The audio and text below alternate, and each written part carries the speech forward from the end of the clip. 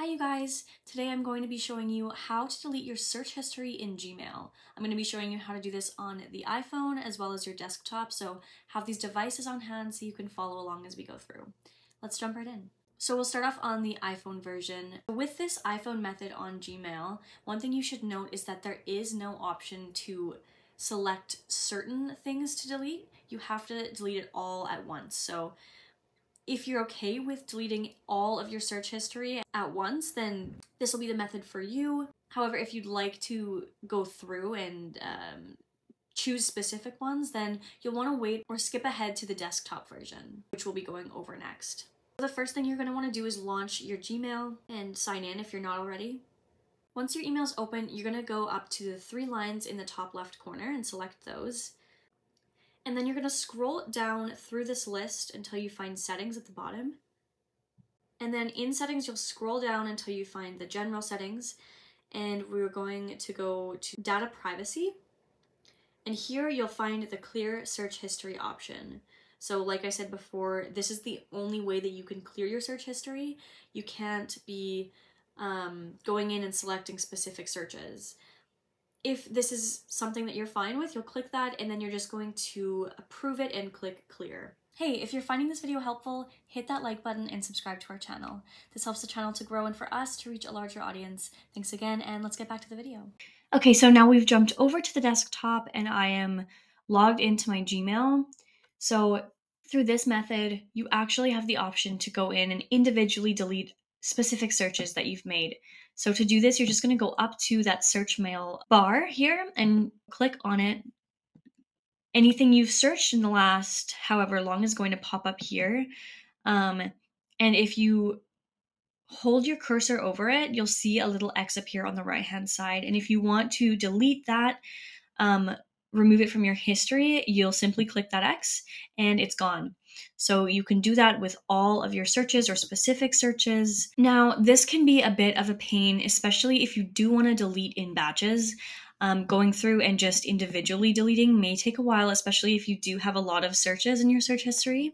So if you want to delete in batches like you can do on the phone, you are going to go to My Google Activity. This is going to be a separate page and you're going to sign in. You can search your activity here. You can also filter by date and by product. So you'll choose, if you have certain dates you want to look for and delete from.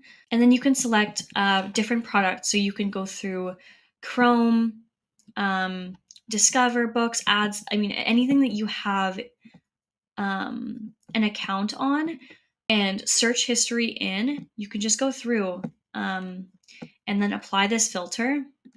So once I have that filter applied or those filters applied, all of the history is going to appear beneath this.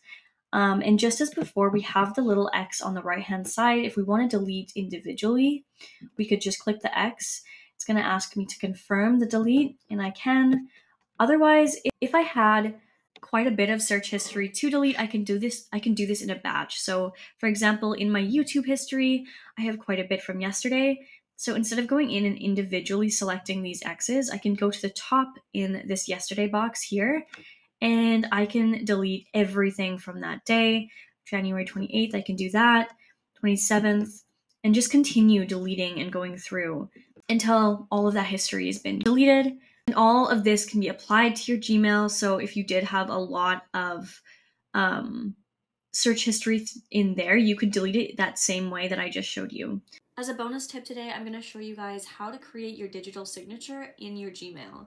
So to do this, once you have your Gmail launched, you're going to go back up to the left-hand side, those three lines, and click that. You'll go back into your settings and scroll down to Compose and Reply, where you'll find the signature settings. You'll click that, and you're going to turn your mobile signature on. This is where you'll type your signature and click Done when you're finished. When you compose an email, your signature that you created is going to automatically be placed at the bottom of your email. And if you wanted to turn that off, you'll go back into your settings and you'll simply go back into the signature settings and just turn that off. And lastly, I'm going to show you guys how to edit your signature on your Gmail on the desktop this time. So on the desktop, the settings option is going to be on the right-hand side near your icon. So you'll click settings and we can go to see all settings. And then we're going to go into general and scroll down until we find the signature option. It should be near the bottom. Signature, and you can create a new signature here. And this is the exact same thing. It's going to be what pops up at the bottom of your email when you compose one.